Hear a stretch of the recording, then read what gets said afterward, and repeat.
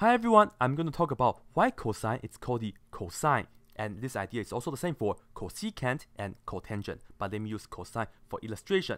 And this is how we are going to do it. First, we are going to start with a right triangle, and let me draw the right triangle this way, putting the right angle here, and then let me label this angle to be theta, and let me label the sides of the right triangle to be A, B, and C. And first, we are going to talk about what's the cosine theta from this right triangle. Well, by definition of cosine, it's the adjacent over the hypotenuse, right? Here is the angle that we're talking about, theta. So that will make this side to be the adjacent to the theta. So it will be the B, and let me label that right here. B will be the adjacent side to the angle theta. And then the hypotenuse is the longer side, which is the C right here. So let me label that right here for you guys. Hypotenuse. So cosine theta from this right triangle will be B over C. That's it. And then here is the punchline. I'm going to first figure out what this angle is first. Well, we know that the sum of all the angles in the right triangle has to be 180 degrees, right? This is already 90 degrees because this is a right angle. This is theta, so how big is this? Well, let's do a quick example. If this is 20, this has to be what? 70, right? Because 20 degrees plus 90 degrees plus 70 degrees altogether, that will give us the whole thing, 180 degrees. Another way to do it is, if this is 20, this has to be 90 minus 20 to be 70 degrees. Well, I don't know how big this is just theta, right? So I'm going to label this as 90 degrees minus theta. And this will be an expression for this angle right here. Alright, so I'm going to focus on this angle, which I'm making red, right?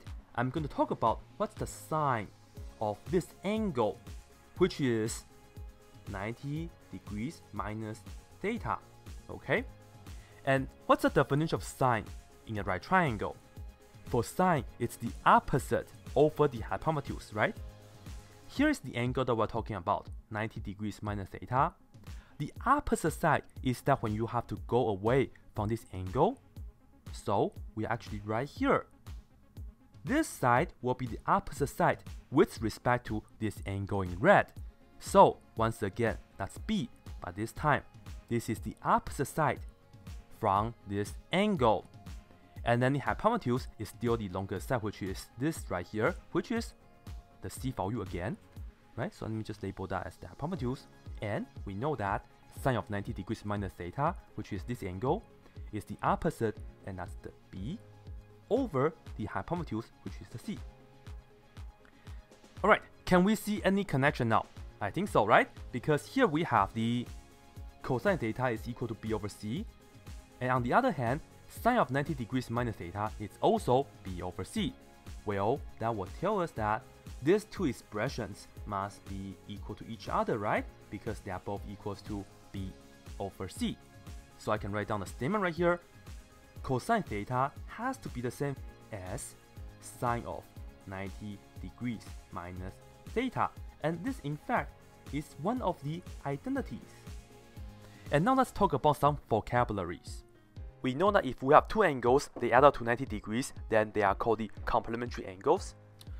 Well, this is angle theta, this is angle 90 degree minus theta. And we know that if you have the angle theta, then 90 degrees minus the angle will be its complementary angle. And you see that right here, cosine theta is equal to sine of the complementary angle, right? And you see, that's a connection. Cosine is the sine of its complementary angle. And let me write it down here. The 90 degree minus theta is the complementary angle of theta. And therefore, you see the connection, cosine, it's called the cosine. And it's also the same for cosecant and cotangent. And here are the co-identities that you will see. And if you remember the names, you'll remember these identities much better. I hope you guys enjoyed this video. If you do, please subscribe and then share this video with other people who also enjoy math. Thank you. That's it.